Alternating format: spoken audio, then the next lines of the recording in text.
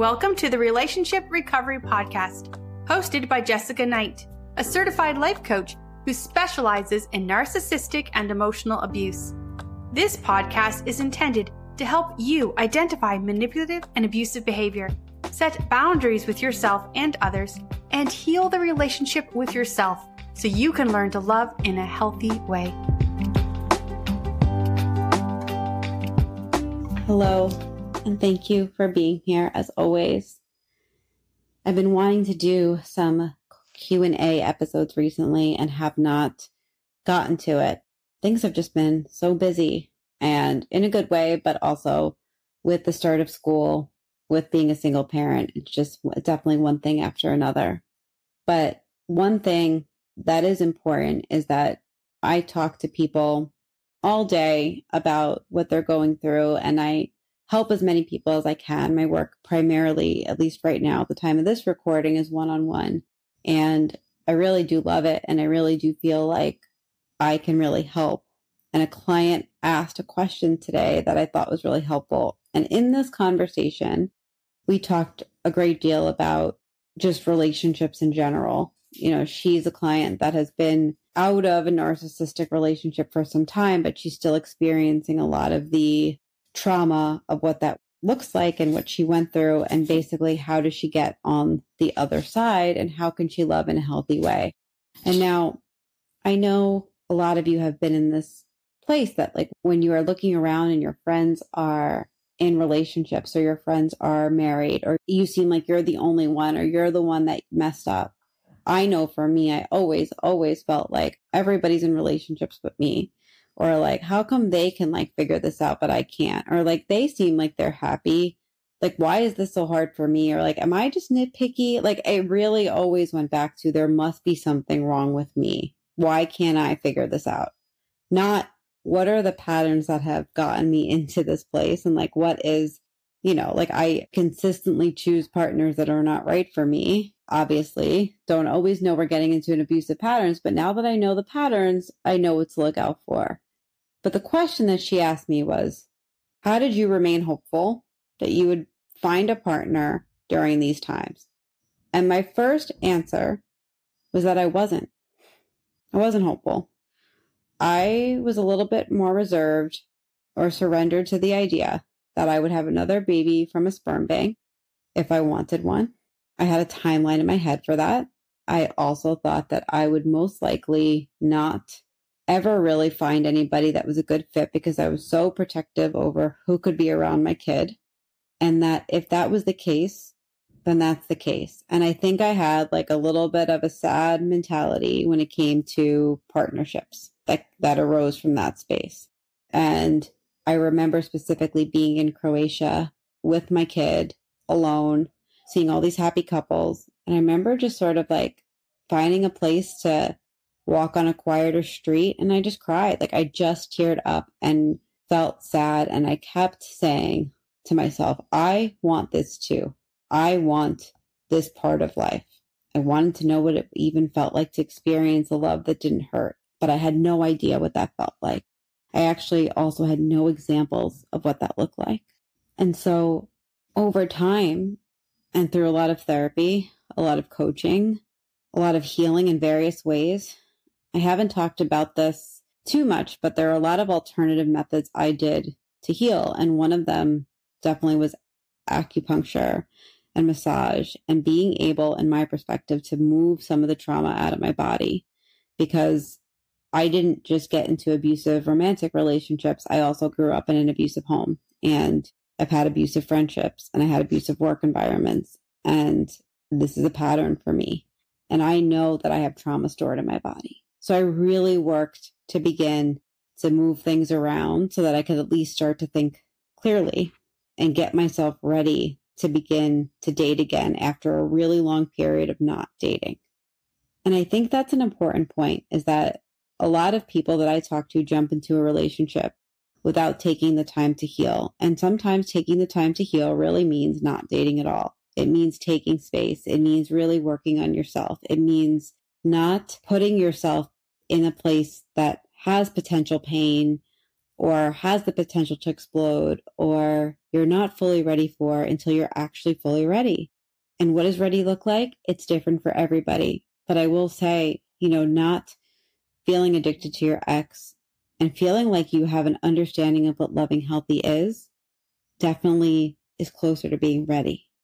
Also, as time changed and I changed and I did date, I started to realize a few patterns.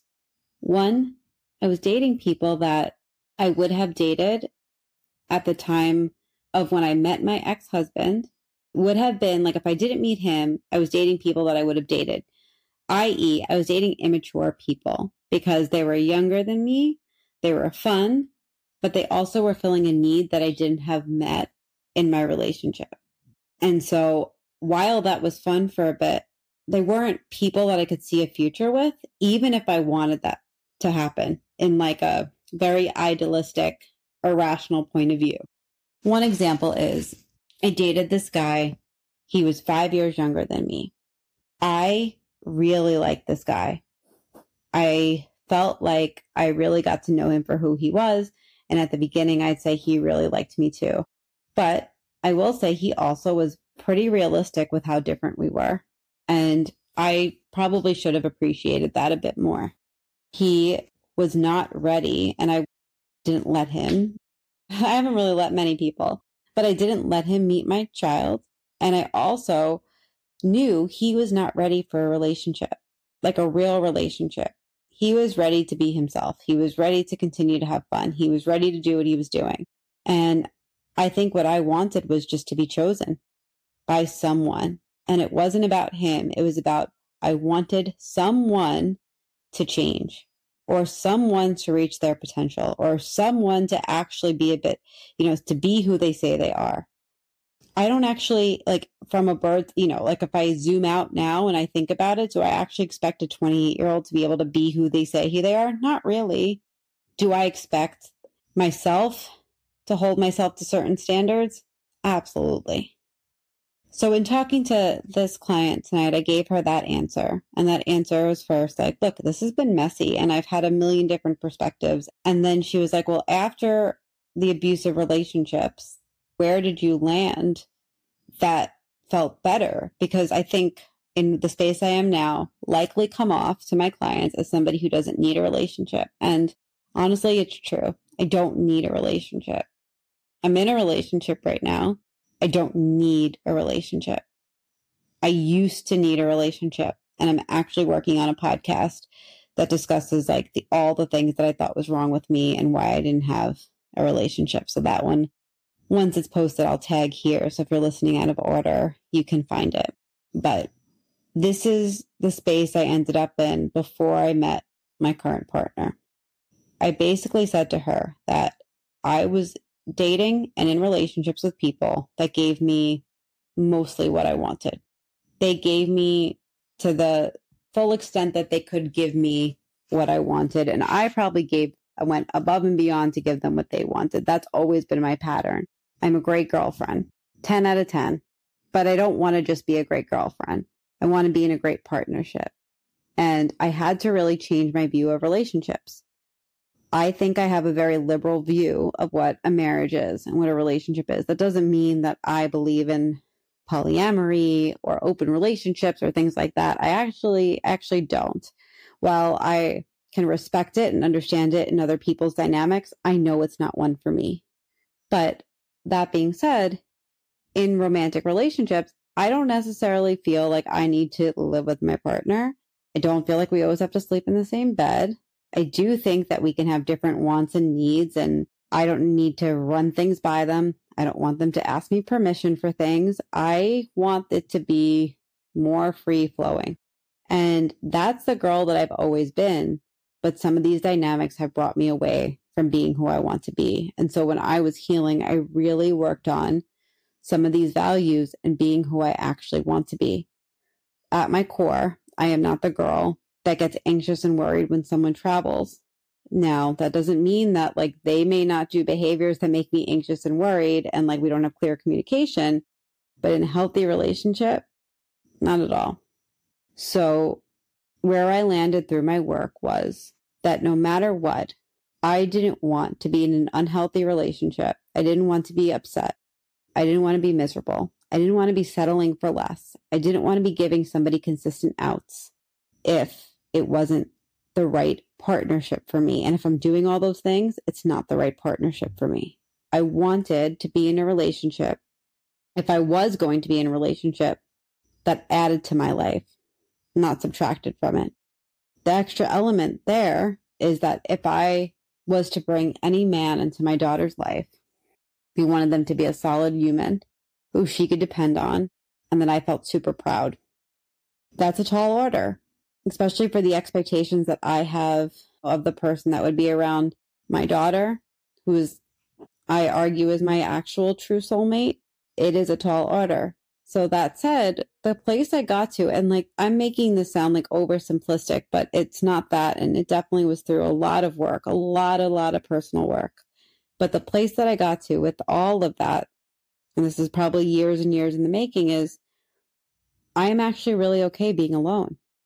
If my story was that I ended up kind of just being like a kick-ass mom, helping people understand and heal from abusive relationships, being able to live like a bit of a, traveling, vibrant life, making connections with people, having, different kinds of intimate relationships. I always thought like, okay, well, what if like I don't have one partner, but I end up like being with a bunch of different people, or like there's like a bunch of loves of my life, or like it's a little bit more free flowing and fluid, especially as my daughter, if I have all these high standards of how somebody interacts with my daughter, maybe that's what I need. Maybe like that's just out of the equation. And it's more like my focus is her, and relationships just come as they come. And maybe I learn how to let them go as they go. Now, that being said, I take heartbreak pretty hard, and it's been the one thing that has really sparked the most amount of change in my life, is almost marked by heartbreaks. My high school boyfriend that was definitely in hindsight abusive, but also I was severely trauma bonded to, he still reaches out. He still reaches out just to quote unquote check in. So like these people sometimes just don't go away. But I was okay. And the place I got to was like, I don't need that. I'd rather be alone than be in a partnership that makes me feel alone all the time. I'd rather be alone than have to wonder where I stand with somebody. I didn't want that life. I don't want that life. I don't have that relationship to my partner right now. My partner actually understands, knows, and appreciates my independence, and over our time together has come around a bit to see that maybe a more flexible view of what a marriage and a partnership looks like is what supports our children individually and our relationship together, that we can begin to create it. And I think that's something that I said a lot, is I want to be in a relationship where I get to create what that looks like. I don't want pre-written rules put on me that I need to adhere to, because that's what led me into places of abuse. And that's what led me into conversations I never wanted to be in. And that's what led me to having to set boundaries with people that I never should have even been in a partnership with, and that led me down this path of doing this work. And I don't know where you will end up. I don't know what pattern or what form of this you feel better with. I just know that this is my experience, and sometimes sharing that here has been helpful for other people to at least have the invitation of being able to create theirs. The client that I spoke with tonight, she didn't have a final ending place of where she landed, of who she wanted to be, or what perspective she wanted to have. Where I guess where we landed was that what she's doing now and the way she's approaching dating and even the methods, everything needs to be shaken up right now because it's stale, it's stuck. But I know that by doing a lot of work on myself and really asking myself what I want and what I need and what I would be okay with, I actually opened up to being okay with a lot of different versions of what this looks like. What I absolutely was not and am not okay with is ever being in a relationship that makes me feel like I'm dead inside. I am done with that in my life. I will not ever let myself feel that way again. And I did let myself feel that way again after saying I was not going to let myself feel that way again. And then there was more healing, and then there was more work. And I imagine that in my journey, there'll be new perspectives and new healing and more work. But from the kid that could not break out of a relationship with a guy that continuously cheated on her in college, to being a woman that is so okay being alone that it's actually harder for me to be in a relationship than it is for me just to be on my own. I think I've come a really long way in my healing, and this is what works for me. And that's to say, like, I do have a partner right now who I love very much.